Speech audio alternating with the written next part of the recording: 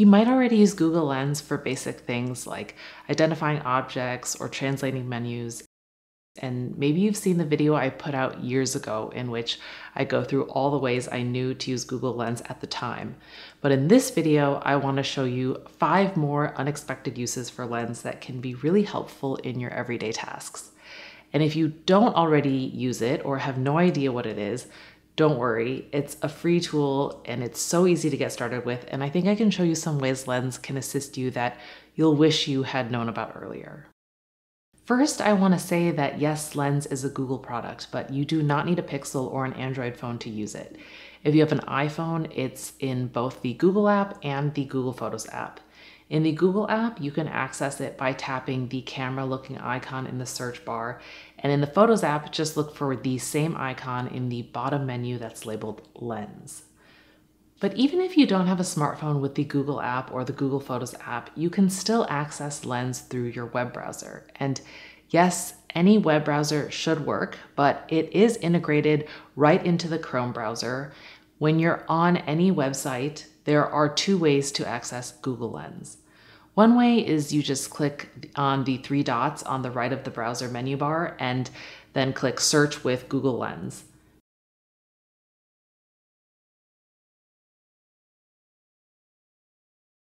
The other way is to just click on the address bar and the Google Lens icon will appear to the right for you to click on.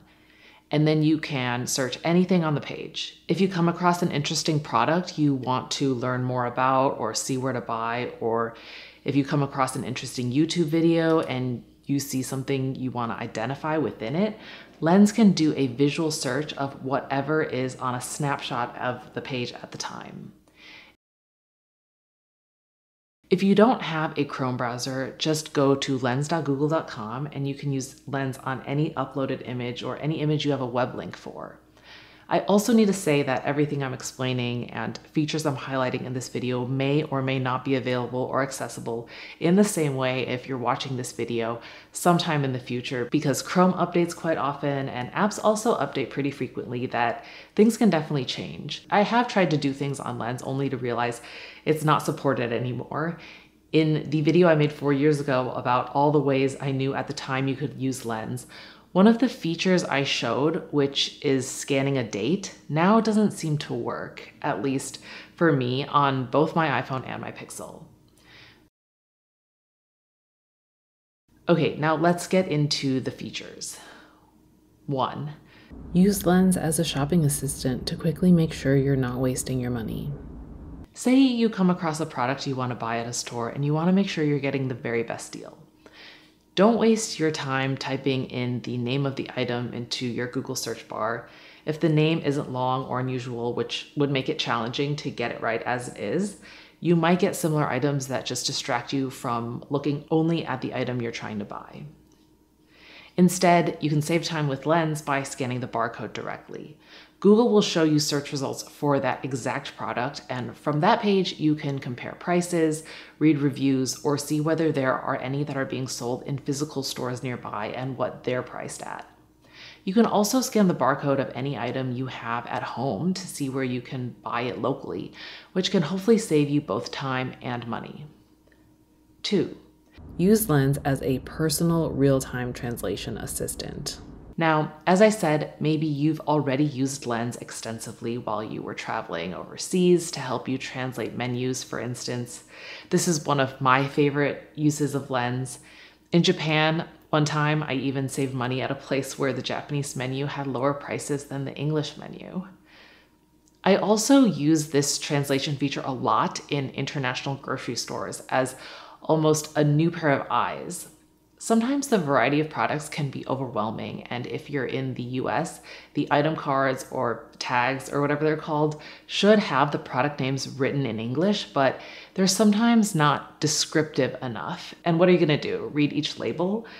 It's so much easier to just open Lens and have it translate in real time any words written on the packaging of each product, which usually gives me way more information about ingredients and what's actually in the package than the product labels alone.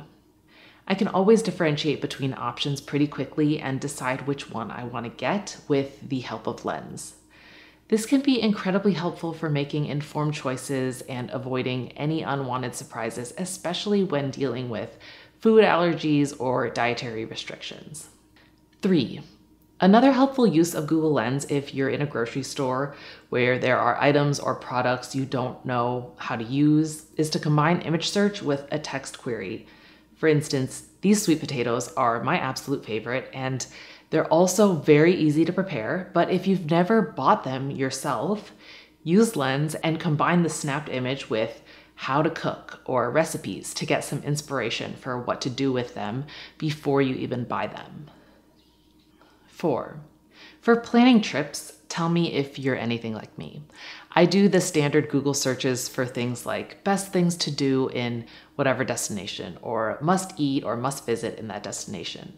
But I also go on social media, YouTube, Instagram, TikTok, whatever you like, and I like to see photos, read or hear about other people's experiences, and it's a way quicker way for me to visually get a sense of what to expect or to see what kinds of places sound or look more interesting to me. Sometimes I'll come across an image of something, could be a really cool looking sculpture or building, and I'll want to know where it is.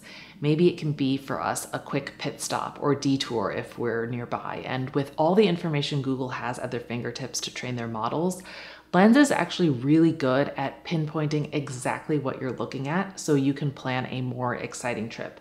And it doesn't need to be some famous landmark or anything. It could literally just be a hardware store in some small French town. 5. Picking up text from anything. Another screen, a piece of paper, an ad. It even works on curved text and vertical text and on images where there's text of different orientations. I've used this to quickly call restaurants or businesses because I do a lot of research on my computer, and if I'm already on their website but find I want to call them to ask a question, it's a bit faster to use Lens than to bring up the same site or do a Google search on my phone. On Pixel, it understands that it's a phone number and gives you the option to call directly, so you don't have to use the search results or copy the number just to paste it into your keypad. I've also used this for searching for tracking numbers because when you send packages, they'll typically give you a receipt with the tracking information, and it's much easier to get it from Lens than to try to copy it into a search bar character by character. Text recognition has been part of Google Lens since it was first announced in 2017 and rolled out in 2018, and it has become such an integral part of Lens that it seems like other smartphone companies like Samsung and Apple have really taken notice. For example, the live text feature on my iPhone is not bad, and it does recognize tracking numbers and phone numbers and addresses, and it gives you direct links to directly use. Like for tracking numbers, it will give you a direct link to the carrier site to track, and for phone numbers, it'll give you a link to call directly so you don't have to copy and paste the number into your keypad. It also lets you translate the live text as well, which is really helpful and basically mimics the Lens feature. But Apple's text recognition itself doesn't work quite as well for identifying texts of different orientations. It can do horizontal and vertical texts, but seems to get confused sometimes when the text is curved. So there we have it. 5 new and slightly more creative uses for Lens than what I covered before. I hope you found this video helpful. If you did, please hit the like button down below, subscribe if you haven't subscribed already, and I hope to see you in my next video.